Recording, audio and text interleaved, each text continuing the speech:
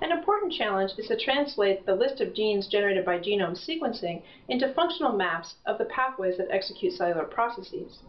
In this paper, our goal is to do this for the set of essential genes in C. elegans, a widely studied model system. In animal cells, functional maps are generated using high-content screening. In a high-content screen, the consequences of inhibiting gene function using RNA interference are captured by scoring a large parameter set. Similar gene function is inferred from similar phenotypes, and the ability to distinguish between different phenotypes depends on the information content of the assay. Most high-content screening has been done in single cells, often imaging them over time to increase information content. Here we take a different approach to increase information content, imaging a complex tissue in a multicellular organism, the nematode C. elegans. The tissue we chose is the C. elegans reproductive organ, or gonad, which we image at a single time point following gene knockdown. Gonad architecture depends on the coordination of a broad spectrum of basic cellular processes. This makes it an ideal substrate for phenotypic profiling. For the screen, worms were soaked in RNA corresponding to the target gene, allowed to recover on food for 48 hours, and anesthetized for imaging. For each worm, we collected a confocal Z series of the gonad. The strains we used expressed fluorescent markers that localized to the plasma membrane and the chromosomes, which allowed us to visualize the cell boundaries and the chromosomes within the tissue. All of the movies and data files are available at Phenobank. We collected gonad images for 554 essential genes, which gave a broad spectrum of phenotypes. Sorting these to group similar phenotypes also grouped genes with similar functions. To analyze phenotypes computationally, we parameterized them by scoring for defects in gonad architecture. In the colored boxes are examples of 5 regions of a control gonad. Below, the same regions are shown when specific defects are present. Overall, we parameterized the phenotype for each gene by scoring for 94 possible defects.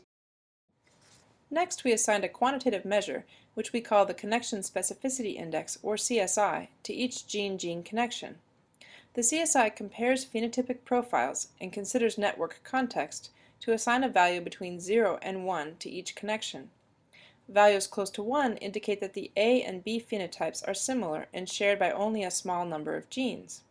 Values close to 0 indicate that the phenotypes are dissimilar or are shared by many genes. For example, a CSI of 0.97 means that the A and B phenotypes are more similar to each other than to the phenotypes for 97% of the other genes in the dataset. Compared to the Pearson's correlation coefficient, constructing networks using the CSI reduces nonspecific connection noise and improves network clarity.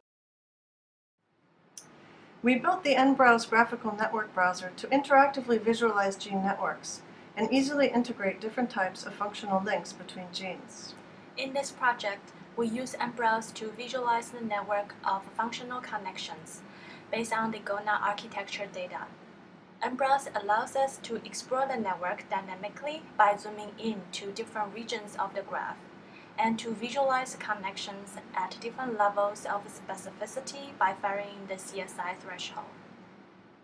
In addition to functional links based on the gonad data, we added the ability to view connections based on a prior embryo filming dataset to construct an integrated network for the C. elegans essential gene set.